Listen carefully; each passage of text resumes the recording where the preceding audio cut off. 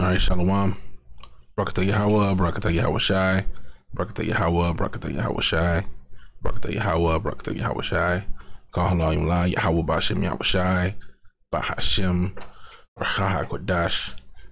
Double honors to the apostles and elders of Great Millstone. Peace, blessings, and salutations to the hopefully like it's the brother Isaiah with the Pittsburgh GMS camp coming at you with another lesson through the spirit and power of Yahweh Ba'Shem Yahweh Shai, Ba'Shem, Rachaha Kodash. Lord willing, this lesson is edifying. I'll play this clip.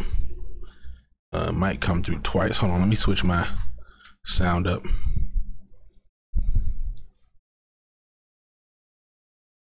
That way there's no feedback. And let me make sure you can hear this. I've never gotten the right answer since I've asked that question. Every time I ask them face to face, who wrote the Bible? They don't have no idea. They start telling me the apostles' names. You know, they start talking about Judas and John and all these. No, they wrote nothing. Who would say that Judas wrote the Bible? You know, that's stupid. They were illiterate, man. They couldn't even read or write. They were illiterate people. The Bible was written from 100 AD to 900 AD by Phoenicians, followers of Hermes, Thoth, the Atlantean priest king. That's who wrote the Bible, and they didn't write a Bible. What they did was they started copying ancient texts from all over the world, remnants of the Library of Alexandria, copying these ancient texts onto different parchment papers and stuffing them inside of vases and jars inside of caves. Over time, between 100 AD to 900 AD, people, explorers and archaeologists coming a cool. All right, so that's enough of his vomit. All right, this guy, you know, thinks himself to be wise. Okay, let's get that.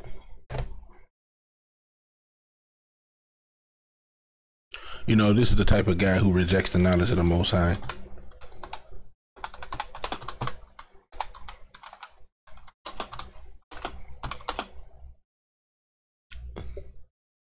Typing this is, ooh, yeah, I typed that wrong.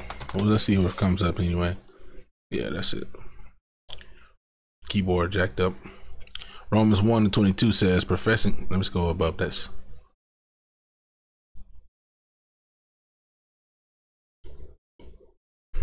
Romans 1. All right, and this will be a good, I'll touch on this point. You know, there are things that are observable in the world, okay, to prove to you that the Bible is true. All right, there's evidence that there's an ark. Okay, you know, there have been documentaries on the ark. Okay, if you observe the how do I want to put it, the composition of the Grand Canyon, and you look at the layers, okay, when you understand the science behind how layers are formed when there are various sediments, when water gets introduced into these sediments, they settle in layers. But this happens in a rapid reaction. Okay, not something that happens over millions of years. There are a lot of things that can be observed to let you know there is a God. Now, I'm not saying this guy says there's no God, because obviously he believes in the gods of Egypt, okay, which will be his demise. But the point is that the Bible is made to be true by prophecy and by these different things that are observable, okay, backing up the stories that are found therein. All right, so let's read this. Romans 1 and 18 says, for the wrath of the Most High is revealed from heaven against all ungodliness and unrighteousness of men who hold the truth in unrighteousness. Now you're able to find, okay, Sodom and Gomorrah, okay, which there are no ruins. But let's just type this in. This keyboard, man, it's lucky.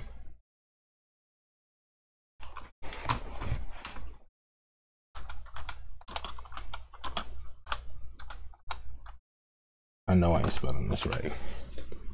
Okay. Now they have, and I'm gonna say, boom. They have a, you see this, a burning sulfur ball. They have videos where you can actually see, okay, the ruins of Sodom and Gomorrah. I'm gonna mute it. Right, I don't want to get a copyright strike.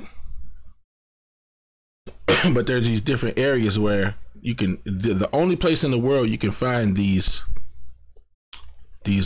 sulfur balls at the purity that you find them is in the location where they believe Sodom and Gomorrah was destroyed.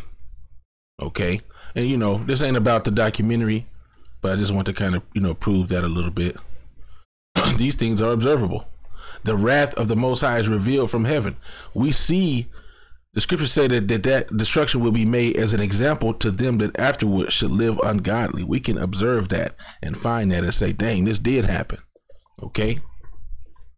But like I said, I don't want to go too deep into that or get sidetracked. Let's continue. Let's continue in the second half. Who hold the truth in unrighteousness. Let's read that again. For the wrath of the Most High is revealed from heaven against all ungodliness and unrighteousness of men who hold the truth in unrighteousness. Yeah, because they were wicked. It's all hell there. Because that which may be known to the Most High is manifest in them, for the Most High have showed it unto them. Okay. This can go into also how, you know, if you commit certain acts of lewdness in the body, you know, kind working with kind, there's a certain, how do I put it? There's almost a guarantee of a certain ailment that's known to be spread amongst people who engage in those activities. Well, that's the Most High manifesting his wrath. If you go inside of if you go digging for buried treasure, all right, in someone's backside, you typically come up with a certain type of disease, okay, that kills you. It ain't even the disease that kills you. It weakens you so much that you die to smaller diseases. That's the wrath of the Most High, because he don't want you to do that. All right. Verse 19, because that which may be known of the Most High is manifest in them, for the Most High have showed it unto them. Okay. I'm going to continue. For the invisible things of him from the creation of the world are clearly seen, being understood by the things that are made, even his eternal power and Godhead, so that they are without excuse. Okay, now they try to come up with these different backstories about why Egypt, because he's an Egyptologist. His name's Anunnaki or some, you know, crap like that. And they got these backstories, you know, one of their gods apparently ejaculated into an ocean, and that was the creation of all earth. You know, what type of bugged out shit is that? Your God bust a nut into the universe and then everything was created. That's bugged out. Okay. Let's see, boom, verse 21, because that when they knew the Most High, they glorified him not as the Most High, neither were thankful, but became vain in their imaginations, and their foolish heart was darkened. Professing themselves to be wise, they became fools. This guy thinks he's wise, man. Okay, and changed the glory of the uncorruptible power into an image made like the corruptible man, and to birds, and four-footed beasts, and creeping things. Okay, and you know, as he gave all the credit to that Egyptian god, and you know, a lot of these Egyptian gods have the heads of animals. Okay, going into that. So, you know, this guy's bugged out. Now, he said, he talked about the question of who wrote the Bible. Okay, well, let's get a few precepts. Lord, when this is edifying. 2 Peter 1:21. Let's see, 1:20. Knowing this first, that no prophecy of the scripture is of any private interpretation. For the prophecy came not in old time by the will of man, but holy men of the Most High spake as they were moved by the Holy Spirit. So this is how the prophecies, this is how the scriptures were written. The Holy Spirit guided these men to write and say the things that they said. Okay, this is not by the will of man. Okay, and one of the ways you could prove that is through the precepts. You know, as King David said, through thy precepts I get understanding. All right, therefore I hate every false way. You could find different things being talked about all throughout the Bible, from the beginning to the end. Okay, a different little how can I word it, things being referred unto, okay, that coincide from the beginning of the Bible to the end. I'll give you one example, right? It says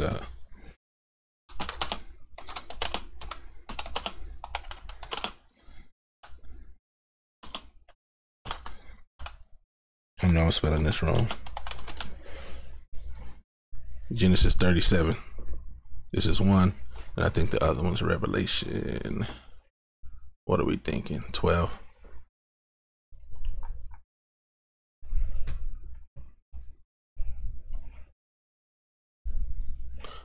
Okay, let's start here. Isaiah 34 and 16 says, no, not this one. Salaki. Where's the Genesis at? Boom. Genesis 37. Now this is a dream that Joseph had. He said, and he dreamed yet another dream, and told it his brethren, and said, behold, I have dreamed a dream more, and behold, the sun and moon and the 11 stars made obeisance to me. So this, and now let's see what his father's response was. And he told it to his father and to his brethren. And his father rebuked him and said unto him, what is this dream that thou hast dreamed? Shall I and thy mother and thy brethren indeed come to bow down ourselves to thee, to the earth? And his brethren envied him, but his father observed the saying. Now, his father knew through the spirit that was in him, right, that the sun and the moon and the 11 stars, the sun and the moon represented his mother and him and his father and his mother, right, Joseph's father and mother, and the 11 stars represented his 11 brethren, right? So let's go back. Let's go to Revelation 12.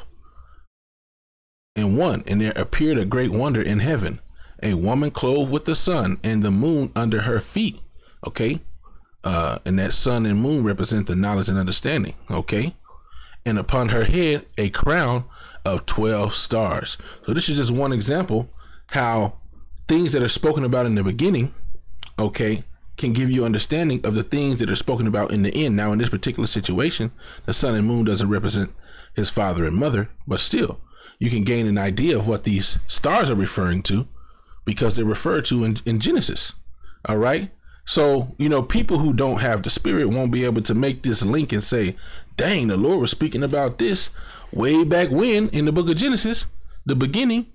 And there's a scripture about that. Okay. And then here we go in Revelation where he's referring to some of the similar things. Okay. Somebody who is bugged out and believes something crazy won't understand that.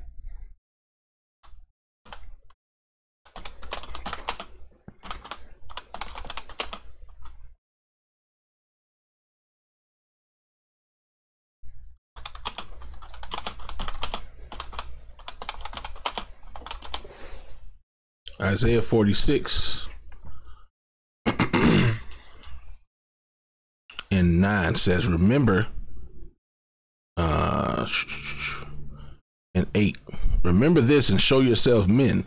Bring it to mind again, O ye transgressors. Remember the former things of old, for I am the Most High, and there is none else. I am the Most High, and there is none like me, declaring the end from the beginning, and from ancient times, the things that are not yet done, saying, my counsel shall stand, and I will do all my pleasure. See, this is a book of prophecy. You want to try to say that the Phoenicians and these different people, the Anunnaki, whatever, whoever the hell you want to say wrote the Bible. Hey, nigga, the book of the dead ain't got no prophecies. Okay? The backstory of your gods and y'all little ancient texts ain't telling you nothing about how you gonna escape these nuclear missiles about to hit America. It ain't telling you nothing about how to get out of the hands of the white man who got his boot on your nigga ass neck while you talking shit, right? But these scriptures, okay, that are inspired by the Most High, help you how to navigate through life, how to do the righteous things of the Most High, all right, and how to escape, okay, Lord willing, if you be of the elect, okay, you got hope with this. Okay, the Most High is not the God of the dead. He's the God of the living. So you keep believing that bullshit of some rabbit head ass deity, whatever you want, you know, whatever type of head they got, a damn dog head deity, you know, and so on and so forth, man. You want to worship them damn animals, okay? In the dang on gods of your oppressors, go ahead, bro. Okay, let you be a nigga. Go ahead and die. That's what's gonna happen, bro.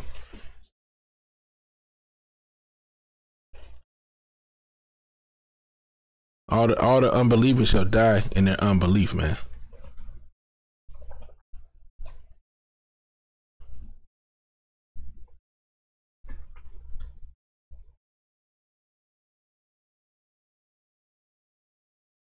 Revelation 22 and 10. And he said unto me, seal not the sayings of this prophecy, of the prophecy of this book, for the time is at hand.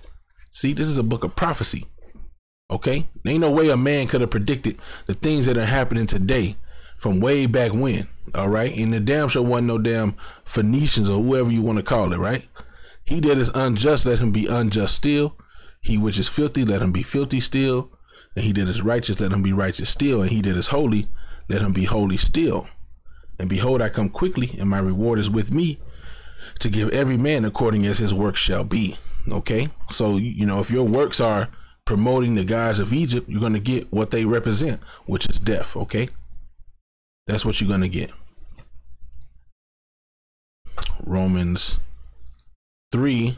I'll read Isaiah 34 and 16. It says, seek ye out of the book of Yahweh and read. No one of these shall fail. None shall want her mate. Speaking of the prophecies, right? For my mouth it hath commanded, and his spirit it hath gathered them. So, you know, the things written in this Bible are and will happen. Okay. The MOTB, the mark of the beast. Okay. That is being pushed on the planet Earth right now. And it was prophesied from a book written, you know, these many years ago. So explain that, man. Okay. Why ain't no other prophetic books coming out of that place, Egypt? Okay. Cause you full of shit. And I'll end it on that, man. I'll end it on this. Actually, I got one more. Where is it? If I still got it. Yeah, Romans 3 and 4. No, Romans 3. Ooh. And 3. For what if some did not believe? Shall their unbelief make the faith of the Most High without effect? The Most High forbid. Yea, let the Most High be true, but every man a liar. As it is written, that thou mightest be justified in thy sayings, and mightest overcome when thou art judged. Okay, we're going to stand firm on the foundation of the scriptures, knowing that it's true, having a faith, okay, which is a gift from Yahweh Bashem Yahweh Shai to know that it's true. Hey, and fuck these people that don't believe. Lord gonna kill their ass anyway. Okay? Nigga, you ain't smarter than the Most High. All right? So may you and your proud look be burned up. All right? Barakatah Yahweh Bashem Yahweh Shai. Double honors to the apostles. All right? Shalom to the next time. Shalom.